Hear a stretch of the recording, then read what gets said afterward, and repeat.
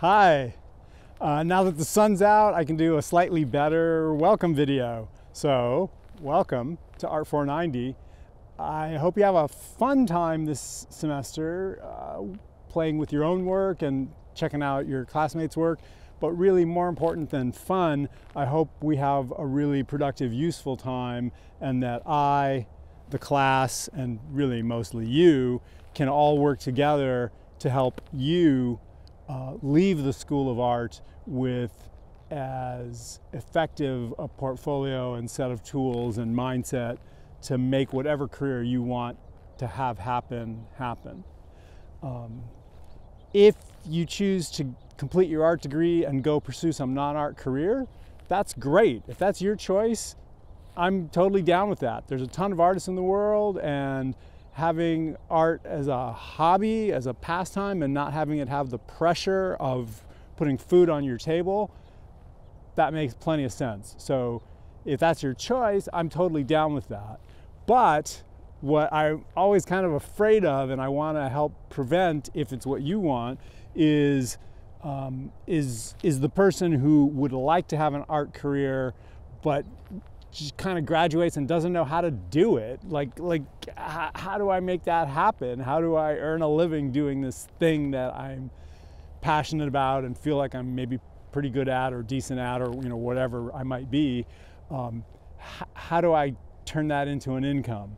And so what I don't want to happen is for you to not have an art career when you actually wanted one, but you were just didn't know how, afraid you were unworthy, etc., etc.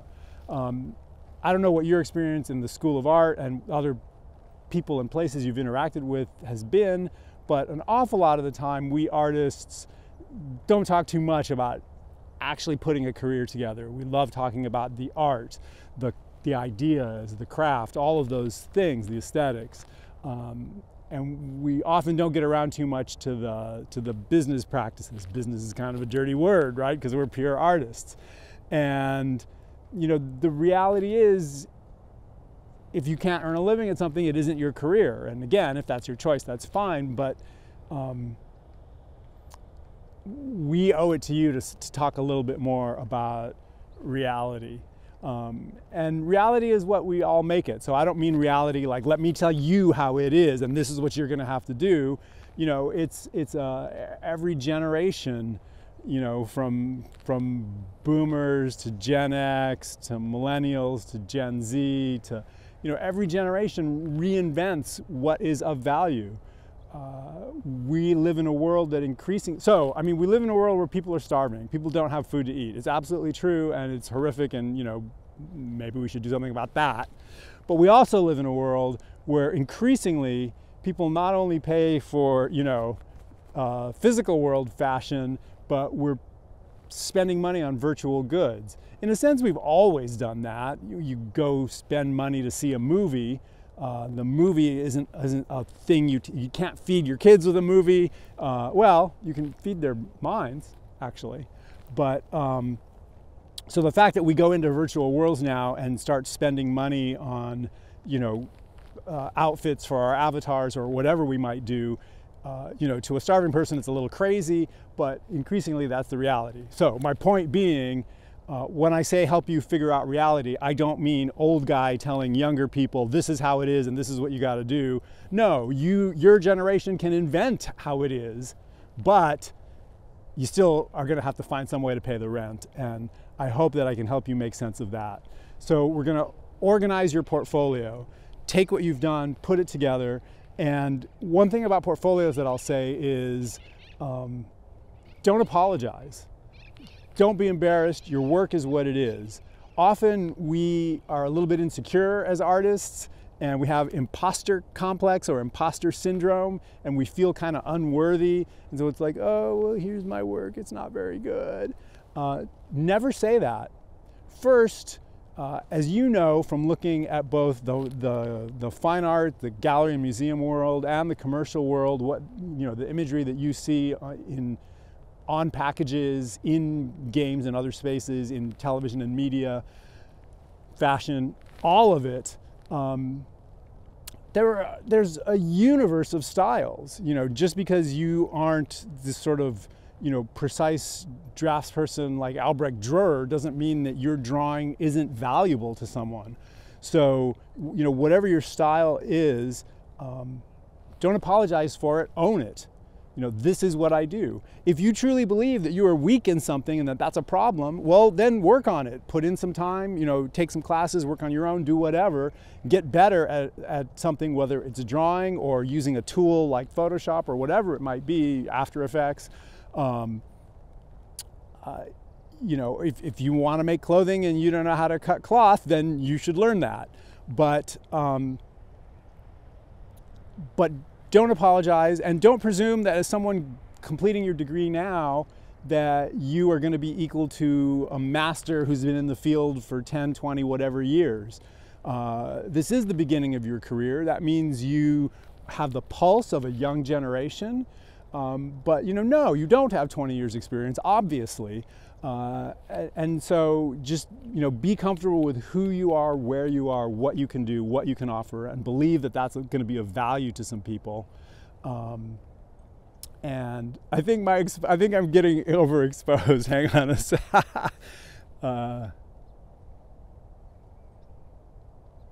Maybe that's a little better. Okay. So we're going to put together a portfolio. Don't be embarrassed to show what you've got. Just put it out there. Don't say it's not good enough yet. Don't say when my friend from New York comes in a few months, they're going to photograph my work for me because they're a great photographer. Take what you've got, get some pictures of what you've got, and make a portfolio now. Again, if you think there's truly holes that you need to address, then address them. Make the pieces that you would like to see in your portfolio that you don't have, but own what you have today, and as time goes by, you know, you will replace some of the pieces that you're not as don't feel as strong about with newer, better pieces. That's fine. A portfolio, like you and your career, a portfolio is a living document that will continue to evolve and grow. We're going to take that portfolio, put it on a website, and a website is a great place for a living, breathing document because it's so easy to hit the edit page button or the new page button, add content, you know, adapt content, revise it. And so your portfolio and your website, which is your portfolio to the world, easily updated all the time. I think it's really important, you know, if you become famous artist, that's great. You can hire a bunch of assistants, but for those of us who aren't famous rich artists, not having to worry about whether you can pay that designer to update your portfolio, your website for you.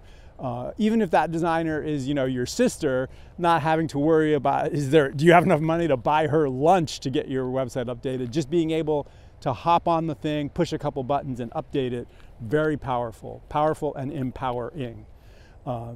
And then there's the whole business aspect thing. So I put up that survey on Beachboard for you to take. A bunch of you have already done it. If you haven't, go ahead and chime in with your answers. It'll help me understand how to guide the course, and it'll give you a little bit of a sense of each other. One person said, kind of like to do animation, but I'm not sure how to do that.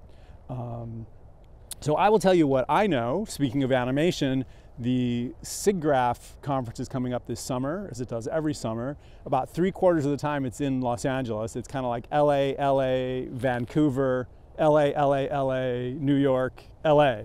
It's in LA all the time, and it's a great computer graphics. All the animation studios are there. Last time I was there, which is before the pandemic, but last time I was there, the Sony DreamWorks booth, they had a big drawing. Their exhibition was a big drawing space. They had little drawing horses and easels with paper and graphite and charcoal and stuff.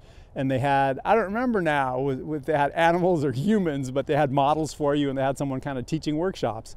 They also have HR people there looking at portfolios, looking at reels, hiring, or, you know, potentially setting up future interviews.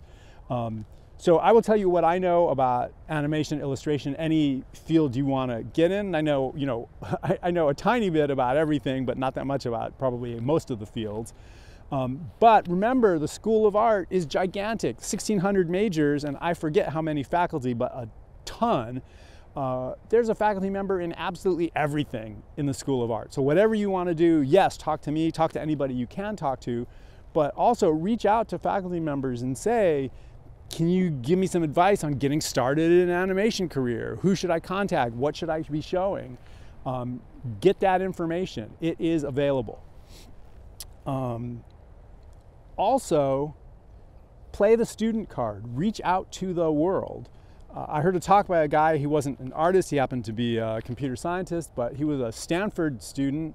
He had an internship at Intel. I don't know if you're familiar with Intel, but basically every electronic device you own, your laptop, your phone, whatever, it's probably got a chip by either Intel or AMD in it. So he's got this internship at Intel, and he shares a cubicle, this Stanford student shares a cubicle with a guy who's, you know, a PhD, yada, yada, yada. And one day he walks into the cubicle and the PhD cubicle mate says, why are you having lunch with my boss's boss's boss's boss? And the answer is because I emailed them. So he showed up to Intel, grabbed the company phone book, and he emailed everybody and said, hi, I'm a student at Stanford, interning at Intel this summer. If you have 15 minutes, I'd really love to buy you a cup of coffee and learn a little bit more about your own career and about Intel.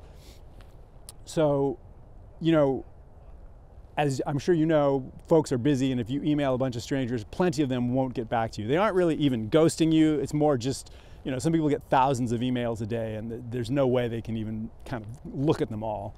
So, but if you go out and find, you know, 20 people, some artists who do what you do, you like their work, if you're interested in galleries, you know, a curator or anyone else at a gallery or a museum, at an ad agency or a design shop, maybe a creative director or an art director there.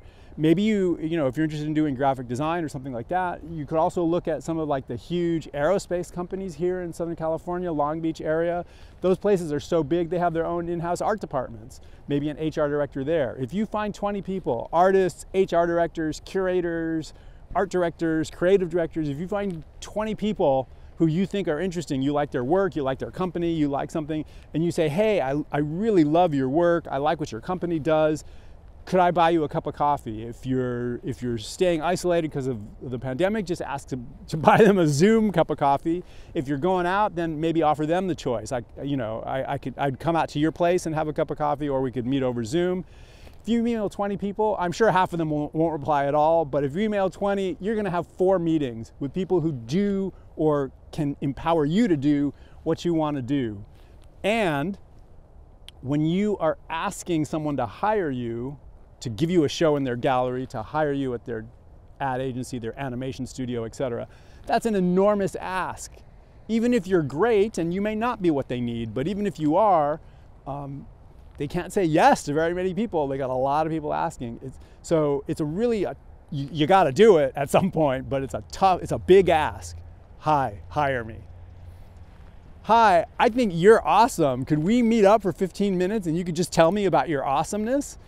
First of all, people generally like hearing that they're awesome. So you and they have something in common. You think they're awesome and they think they're awesome. So let's talk about our mutual love for this person. So that's pretty easy. And all you want is 15 minutes of chit chat, and you're gonna pay for the coffee.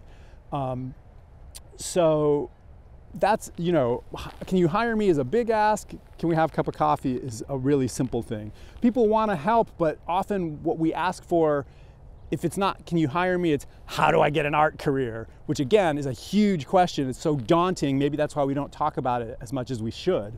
But, you know, hi, can we chat for 15 minutes about your work or how you got started or things like that?